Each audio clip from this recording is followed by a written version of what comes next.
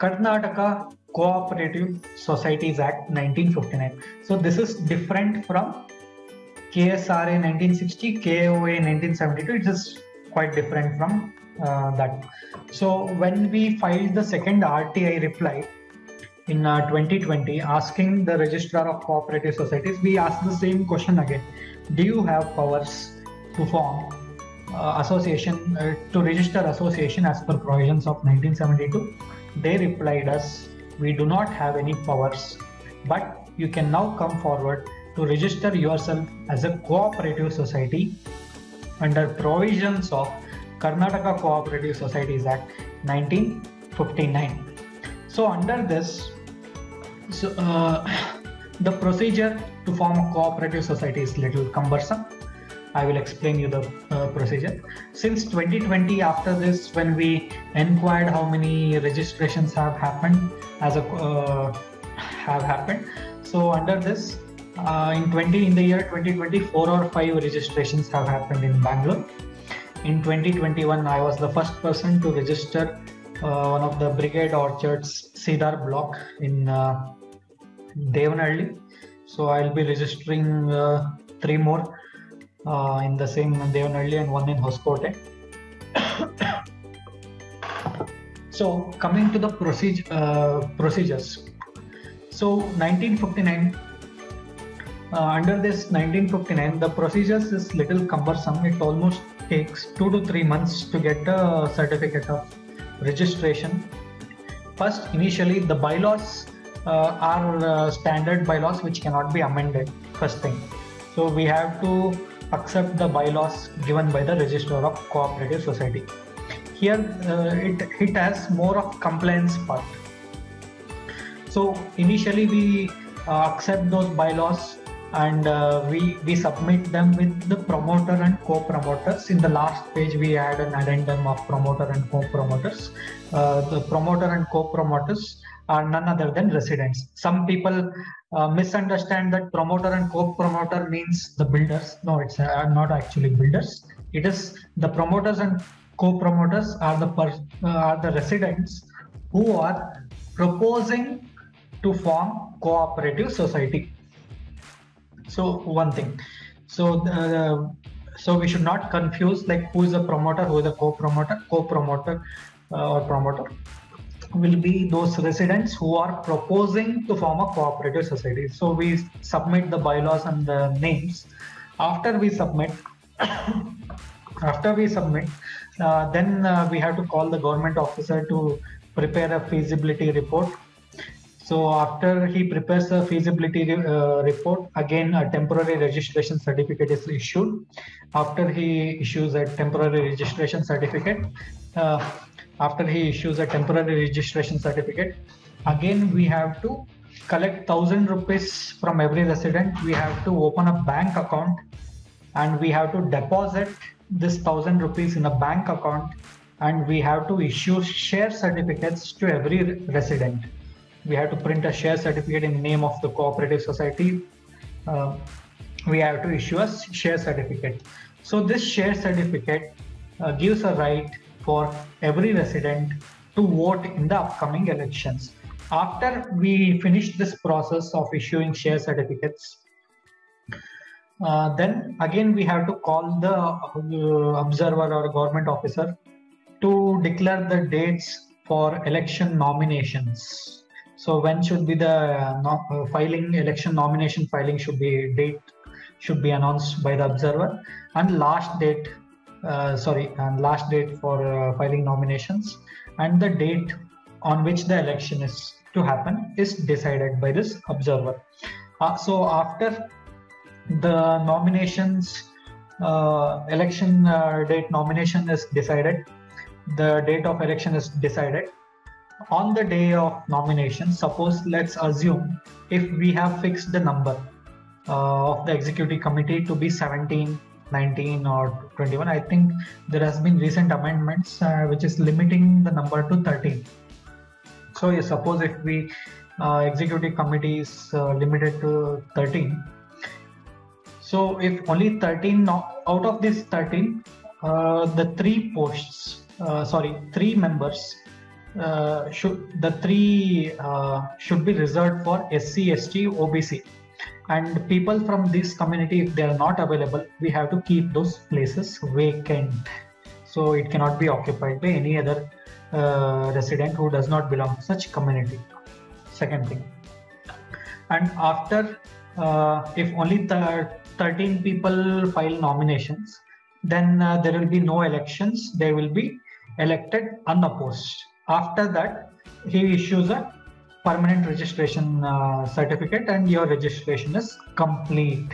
So after that, the office bearer positions for president, secretary, vice president and all, internal voting will happen. If somebody proposes himself and he wants to be a president, he has to nominate in the 13-member body. He will nominate himself. If he gets the maximum number of votes to become a president, he will become a president. Likewise, secretary, likewise, vice president. Likewise, these people have to become office bearers and manage different positions. Likewise, they have to run. Now let's look into PDF of the differences between 1972 and 59. Share screen.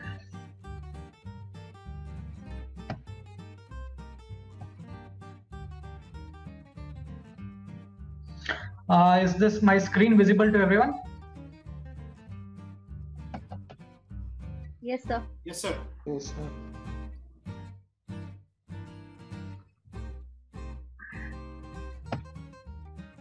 Okay, now let's look into differences between 1972 and 1959.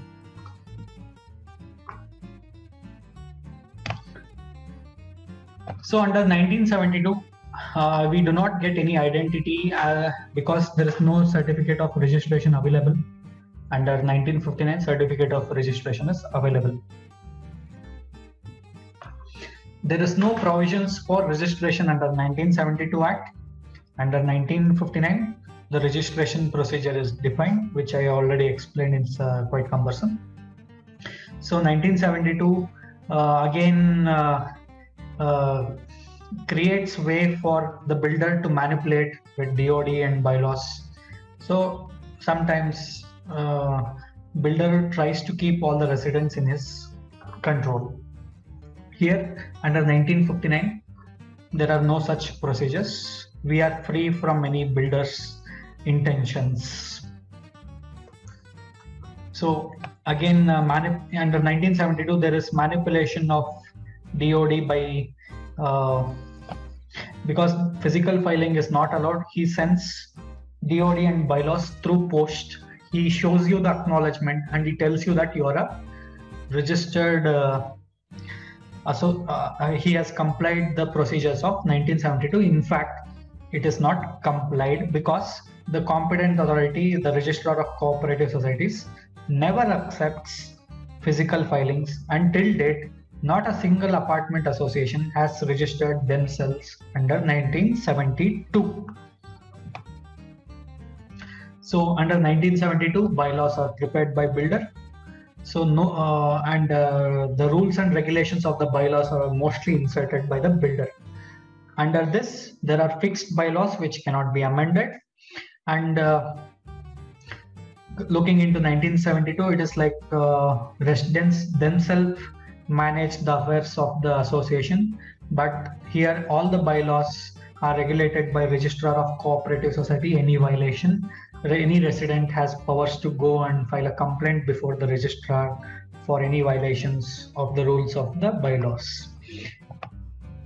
So here, term of office bearers, executive committee is as decided by the builder, like for that term, as if he decides to in many practice 1 year term, 2 year term or 3 year term. Here under 1959, it's a fixed term of 5 years because elections has to happen in presence of an observer or a government agent before whom the election results shall be declared. So there are very less chances of any election disputes. But under 1972, there is many possibilities of disputes. Possibilities of disputes are more under 1972. So 1972 elections are self-regulatory, and 1959. Sorry.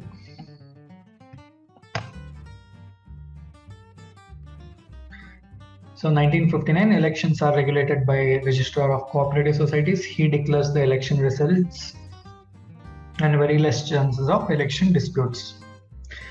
So under 1972, if any disputes like misappropriation of funds arises,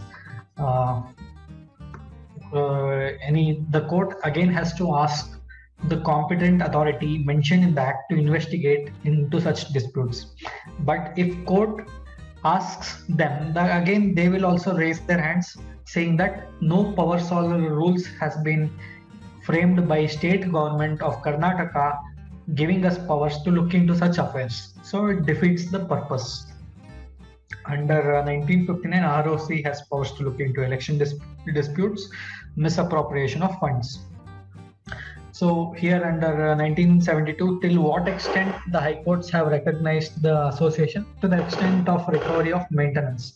Many stakeholders have filed PIL in high court. Even I have also filed a PIL asking, in my prayer, I have asked to implement this act. Because if this act gets implemented only when the court also does not have any powers to amend the act as such, but it can direct the state government to amend the act and make it a better way possible for future associations if they still want to run under 1972. Because the act is the 1972 act becomes complete only when registrations, an identity of association is issued by the competent authority.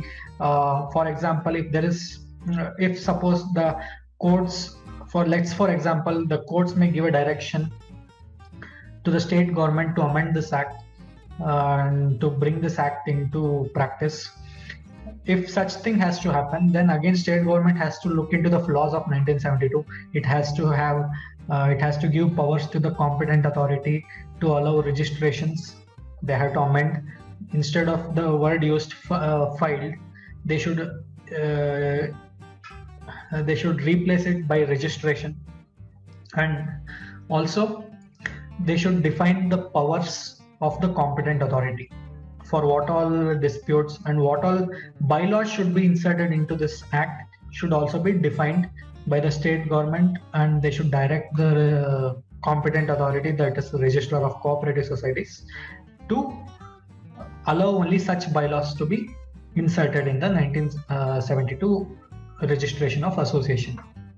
Under Karnataka Cooperative Societies Act 1959, ROC has suppose if some defaulter, some resident has not paid maintenance, so there is powers. The executive committee or the office bearers can file a complaint before registrar by virtue of our bylaws to attach assets of the defaulter to recover maintenance. But under 1972, we have to approach civil court to get a decision. It will take 1 to 2 years. After getting a decision, again we have to file an execution case, and we have to raise warrants, arrest warrants against the defaulter to recover. But here the process is quite simpler. By virtue of bylaws, we can directly file complaint before ROC, and we can recover maintenance under this Karnataka Cooperative Societies Act 1959.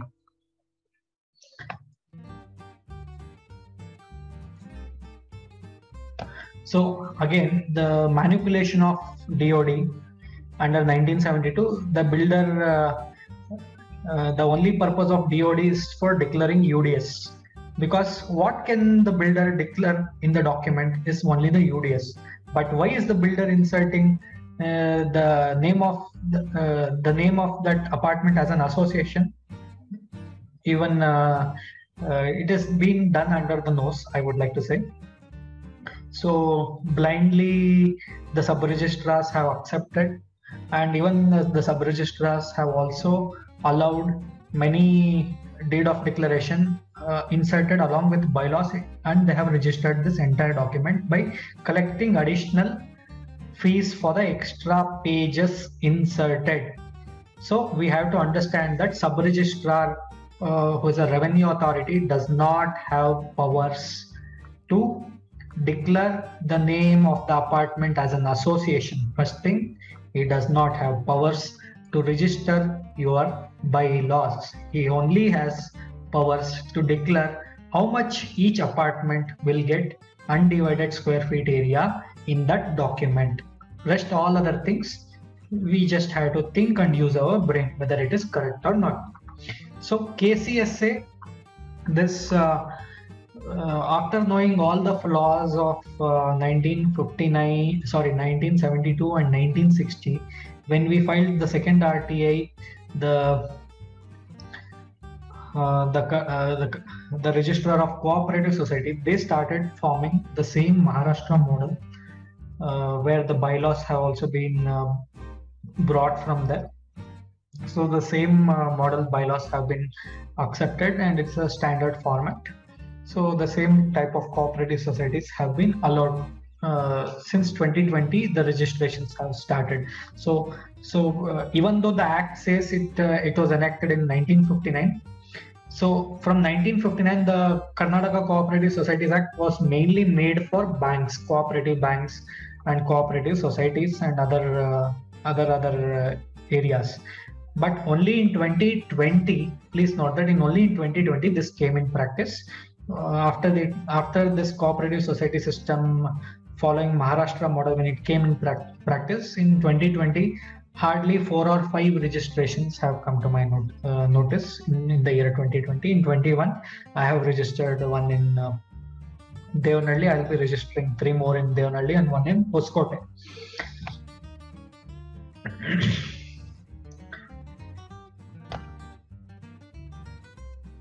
So as already stated, that builder inserts bylaws in this document, and he pays additional fees for the extra pages inserted for the bylaws pages, and he makes you believe, and he hands over this document to all the association form, and he makes you believe that you are a registered association, go run your show. But under 1959, all our bylaws are registered, certificate of registration is issued. Under 1972, there is no requirement of annual renewal of association, as no authority exists to renew your association. So this may make way for destroying all the records for minutes of meeting, resolution taken, audit reports. It may get destroyed. But under 1959, annual renewal is very much compulsory. You have to renew every year renew the cooperative society every year by submitting the minutes of meetings, bylaws passed, and the audit reports. You have to submit everything, and there is a delay penalty. If you file a little late, there will be delay penalty when compliance procedure is little more under KCSA 1959.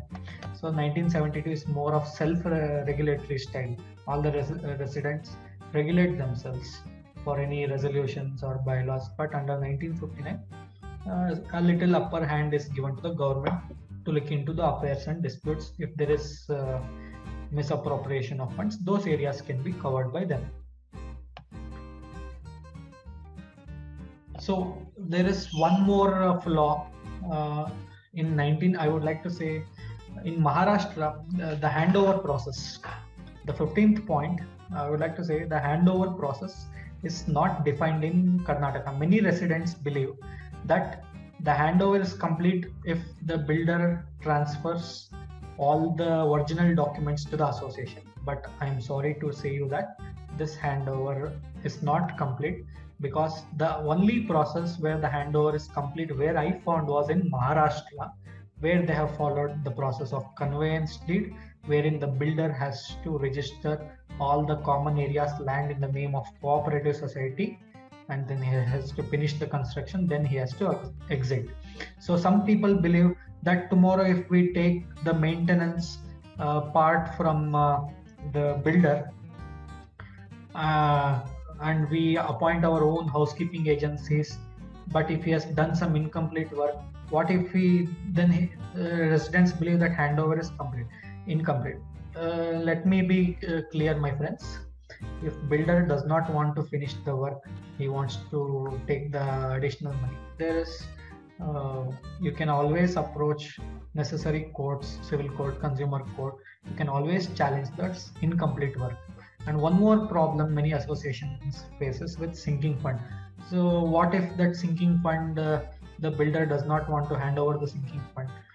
My dear friends, please understand that if builder wants to raise um, inflated bills and he wants to exhaust all your sinking fund, he can do so. Again, it's a question like how will you challenge if he has raised inflated bills towards all the residents for the expenditure he has done for maintaining the apartment? That's another question. So it's very difficult to challenge if he has raised inflated bills and exhausted all your sinking fund. One thing. So even all the incomplete work any day, it can be challenged. It does not mean that just because he has not done the work, pending work or any minor constructions, STP or this or that, it does not bar the residents to go against him to file a case. If he does not want to do it, he will not do it. So if he is a genuine builder, he will definitely do it. So tomorrow, the one more issue we face here is in Karnataka, because the law is not clear. If conveyance deed, suppose the land has to be transferred in the name of the cooperative society. Tomorrow our law has to change and make way. If again after we form, suppose let's assume we formed a cooperative society. If again we are made to pay stamp duty and all other charges for transferring the land in the name of cooperative society, then it defeats the purpose, because stamp duty may come in crores together. It will defeat the purpose of transferring from the builder to your name. In Maharashtra model and all, there's a very nominal fee to transfer all the common areas, because already the builder has registered all the apartments in the name of residents, and the residents have paid stamp duty. Just a minute, yeah, residents have paid stamp duty. But in Karnataka, we are yet to, the two departments, one is revenue department and one is registrar of cooperative societies, both have, and the state government, all three have to work together and make way to make provisions for transfer of common area land from the builder's name to the cooperative society's name. So when this process is happening, then I can call that this is a complete handover. Unless this process is not allowed, it will be very difficult to say that we got a handover from a builder. So handover process is not defined in Karnataka till date. So I am open for any doubts and clarifications. Yes, Manish sir. Yeah. Sir, as per RERA, the Real Estate Regulation Regulatory Act, the builder has to hand over the association by relinquishing the common area to the association, correct?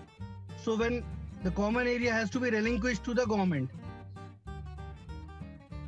See sir, there are different common areas in the conversion order. Whenever the builder forms an apartment or any other thing, the conversion order, the common areas has to be relinquished in the name of the builder. There are some more areas, clubhouse, amenities, which are to be used by the residents. So such type of common areas, common corridor, the land on which the apartment is being constructed. Tomorrow, let's assume there is some major structural defect and you need to approach the plan sanctioning authority to do some work on your building, and you need permissions and this thing. You again are under the mercy of the builder to obtain NOC and other things. So, but when you have a conveyance deed, deemed conveyance deed of all the land being transferred in your name of the cooperative society, this problem you will not face, because you can directly approach for all permissions, plan sanctions and other things. Am I clear to you, sir? Yeah, yes. So basically, you mean to say RERA is working. RERA is in sync with the Cooperative Society Act. So when RERA says in 1 year the association has to be formed. What does that RERA says? Under which act what is the competent authority as per RERA? Now because people are happily getting RERA approval by registering under 1960. In fact, I myself got my association registered. 2 of the association registered in last 1 month, where I was one of the executive member. In last 2 months, both under 1960 wala act. So I don't know whether that is valid or not, and what we have got out of it. RERA has no idea about 1959, nor 1972, nor 1960. It is accepting anyone into their ambit. See, got. Any more doubts from anyone? So one clarification. Yeah. I don't know whether it is covered already. Is there any minimum flags required for this registration? Sir, if you are, because yesterday because I'm registering next week one villa in Hoskote, there have been some amendments to that. The last time I registered one apartment in Devnalli under 1959, there the promoters and co-promoters numbers, we added only 7 names. But in the recent amendments, they were telling me that the minimum number promoter and co-promoter numbers should be 20. So 20 people are required who are proposing to form a cooperative society. So when they mean 20, obviously the cooperative society, the apartment should have more than 20 apartments, I think is what in my idea. But there is no clear-cut clarification, because for the reason the Act itself started in 2020, still there are more amendments. When this I request you to mute. Yeah. So still more amendments are required, and to make it a successful working act, and the conveyance and all these things has to be clarified, and separate rules and regulations has to be framed under this act. Now what the cooperative society has done is, the registrar, they have just blindly followed the Maharashtra model. They have followed the same, they have copied the same bylaws of Maharashtra, where only those version of the bylaws are being allowed to register. You cannot go and insert any terms and conditions in the bylaws, or you can reduce the number of years of the term of office. You cannot do that. So their standard fixed bylaws are being accepted. Okay, thank you. So are you clear about the 3 types of associations in practice? Yes. Yes, Manish sir, go ahead. I had one. Go ahead. One quick question regarding this. Yes, please. This is applicable only for apartments or apartments, even villas, apartments and villas. Not on plotted developments? See, it depends upon if you are a gated community, one thing. Plotted development cannot be a gated community, no sir. Let me come to that. There are 2 types of gated community. There are 2 types of conversion. Suppose if sites are formed and the roads have been left for the government and it is joining some adjacent property, how will you make it a gated community? That's what the plotted layout cannot be a gated community. There are 2 types of plotted in this also. In another type of plotted development, you put boundaries across all your plots. So that is a group housing approval. Yes, group housing. Yes, correct. The word I was missing, that's group housing. So group housing and plotted development, two things are there. In plotted development, it cannot be applicable because everybody will be paying the property development and all the maintenance charges to the government in plotted development. Under group housing, it will be maintained by the residents. Then you need a cooperative society. Right. Yes. So basically, if somebody if it is go ahead. Sorry. Yes, Sridhar sir. Tell me. Yes, sir. So if it is a group development. I didn't get the terminology since I'm new to it. You can have multiple such associations with different bylaws. I did not get your question, sir. Suppose you have a housing society, you would have a typical resident welfare association, and you can have multiplicity of such resident welfare associations because you are paying all your taxes, everything to the government. Sir, in group housing society, let's assume the builder has formed a group housing society and he would have defined the boundaries, and you cannot form two cooperative housing societies in the same plan sanction he has obtained. Suppose let's assume there is phase 1 and phase 2 group housing society. In phase 1, the 100 villa owners, they want to form their own cooperative society. They have one choice.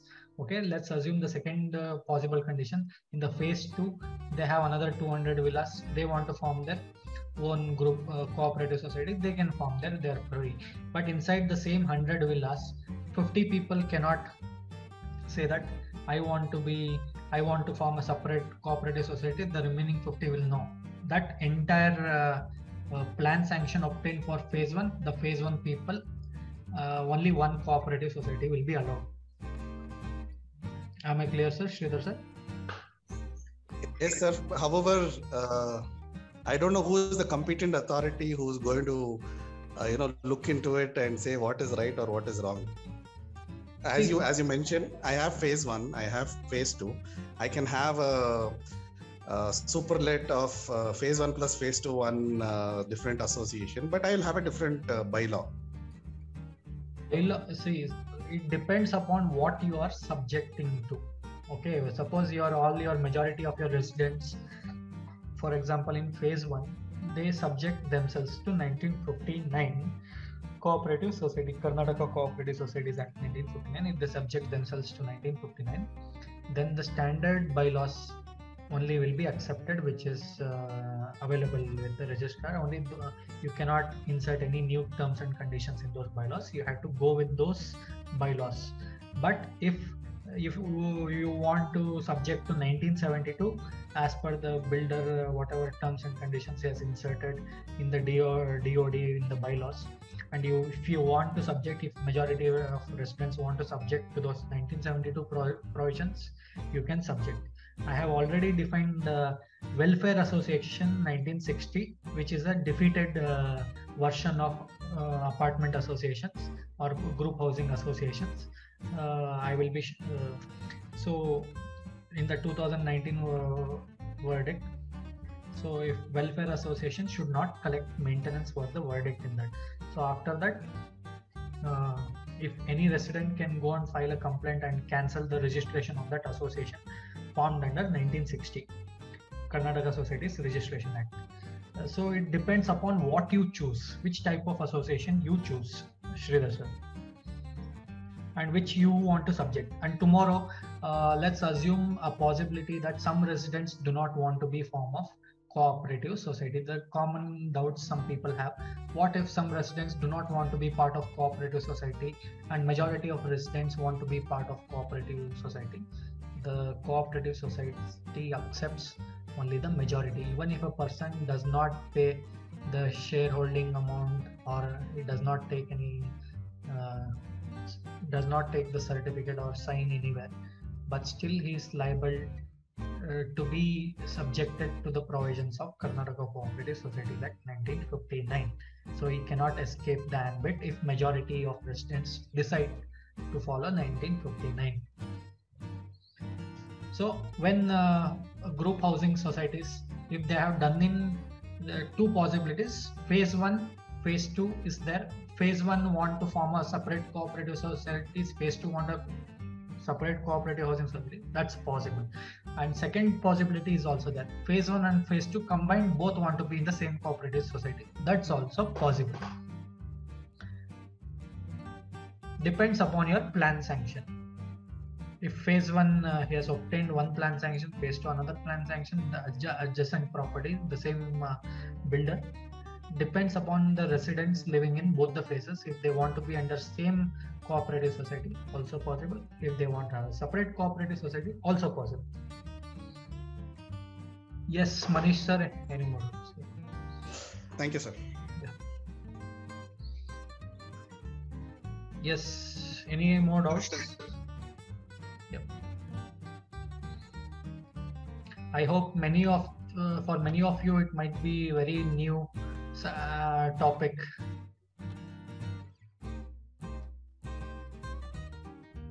Only those who are living in apartments will know about this trend of associations. Sir, I have quite some questions. I'm really sorry. I just missed them. Can I take it offline? Sure.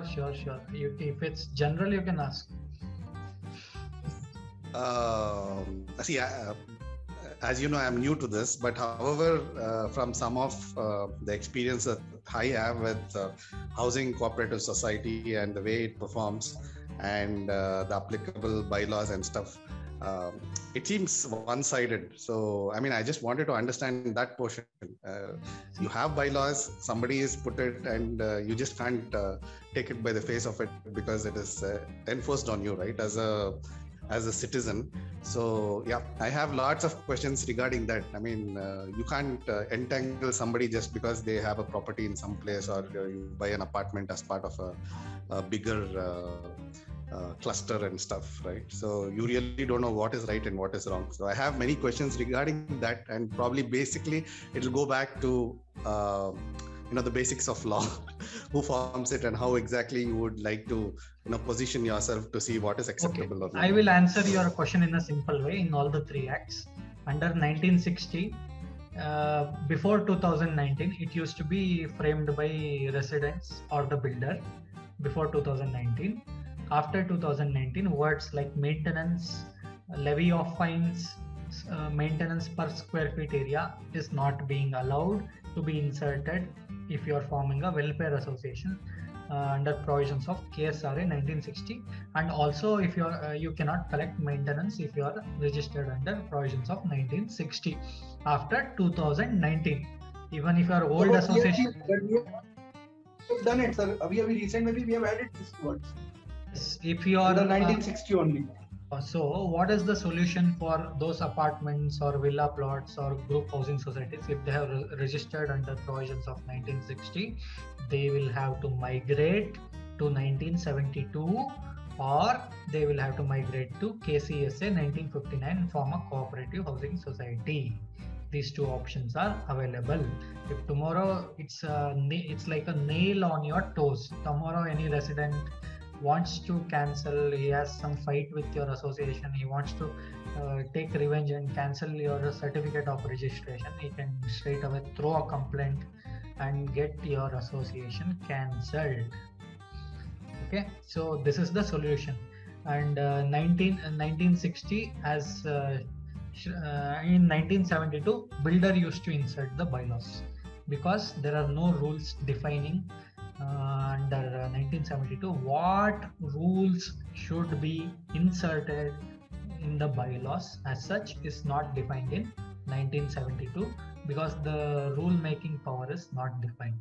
Only in 1959 where the registrar is registering cooperative society, he has plainly borrowed bylaws from Maharashtra model of cooperative society, and those fixed bylaws which you cannot amend or change, only those bylaws will be allowed to be registered under 1959. So there is no scope of any amendments under 1959. So you understood like where are the sources, Sridhar sir, of the bylaws inserted? Yeah, thank you sir. So basically, I am dealing with almost 8. I've been appointed as retainer for 8 resident welfare associations. I almost handle 10,000 apartments every day, with all their infights, with all their vetting of agreements and all those things. I have been handling associations registered under 1960, 1972, 1959 in my experience what I have learned, the cons and positives of all these types of associations. I have tried to give you wholeheartedly all this my experience to you, like how the association system has been running in Karnataka as such, what all laws we have following. So tomorrow, if you are looking for practice in all these areas, you should be aware with all these 3 acts: Karnataka Societies Registration Act 1960, KAOA 1972, KCSA 1959, which you will never read in your law subjects in your 3 years. You should read it. Hope I made your eyes open for all the misconceptions about apartment associations. Yes, thank you. Thank you, Abhilash. Sir, for every loophole, we will be disturbing you now. Now, every week, the last video I made, I think, issues of apartment associations, which is available on our channel. Every weekend, every apartment association, they are seeing my YouTube video and they've been calling me, giving me appointments. This way, you also should learn. Dolly ma'am, any doubts? No doubt, sir. Very clear, sir. Thank you, sir. Only happy when you understand whatever I said.